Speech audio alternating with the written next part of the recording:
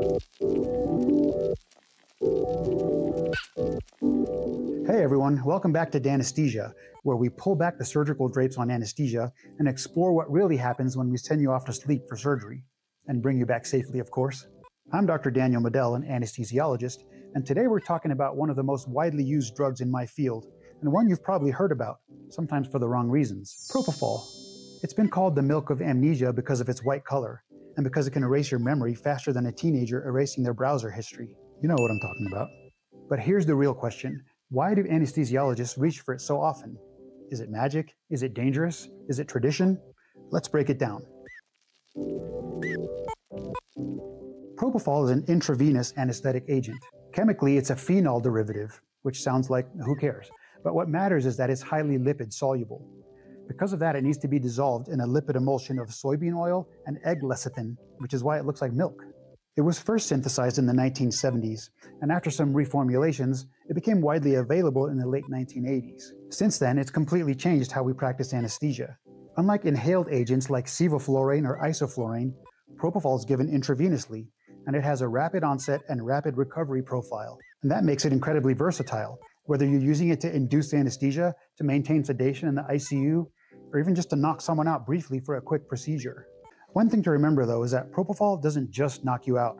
It has amnestic, sedative, and even antiemetic properties, meaning it helps prevent nausea, which is pretty important for certain abdominal or neurologic surgeries that have a really high risk of making you feel dizzy and nauseous. Okay, let's get nerdy for a second. How does Propofol actually work? The primary mechanism is through GABA-A receptor modulation. Propofol enhances the inhibitory neurotransmitter gamma-aminobutyric acid, or GABA.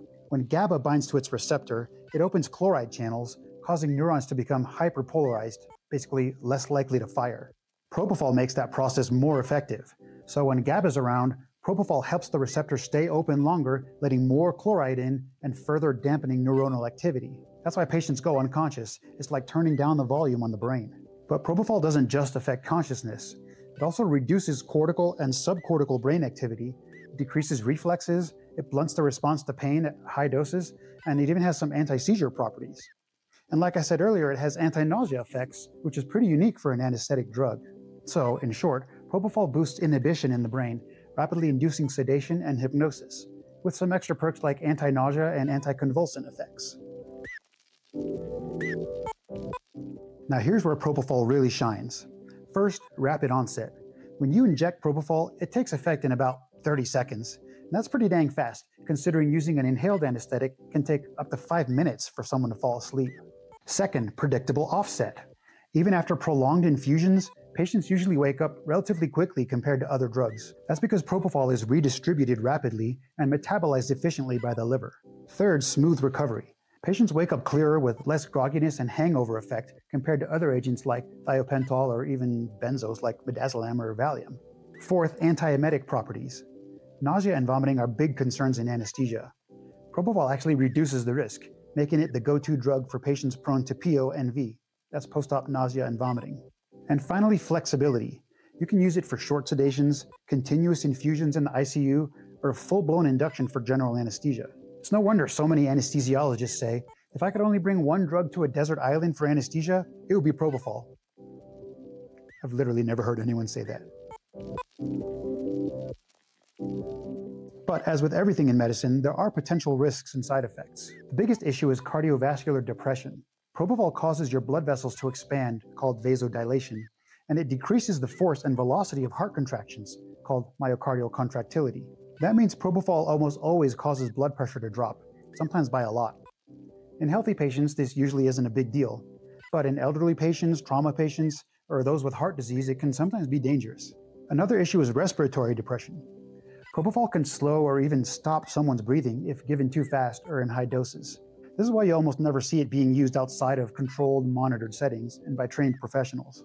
And then there's the pain on injection.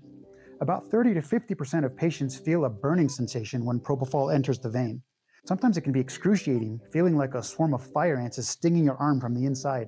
That's why we often try to prevent this by giving a little bit of lidocaine beforehand.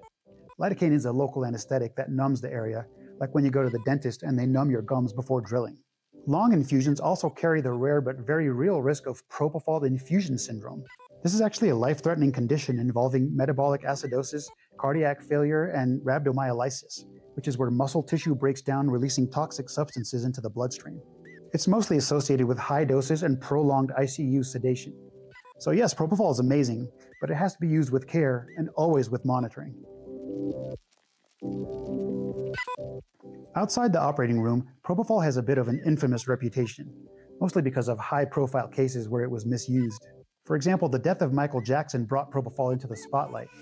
He was reportedly using it as a sleep aid, which is both inappropriate and dangerous outside of a monitored medical setting. Stories like that sometimes overshadow its legitimate use. But for us in anesthesia, it's a reminder that propofol is powerful stuff, and it'll F you up if you don't respect it. But when used properly, it's one of the safest and most effective anesthetic agents we have. So after all that, why do we use propofol? Well, because it gives us fast, smooth, and predictable anesthesia. Because patients wake up feeling better than with many alternatives. Because it reduces nausea and vomiting. And because it's versatile enough to handle everything from a quick endoscopy to a 12-hour tumor excision. Yes, it has risks. Yes, it needs careful monitoring. But in the hands of a trained anesthesia provider, propofol is one of the most reliable tools we have. At the end of the day, anesthesia is all about balance between consciousness and unconsciousness, between safety and effectiveness. And propofol sits right at the center of that balance. So that's the story of propofol, what it is, how it works, why we love it, and what we have to watch out for.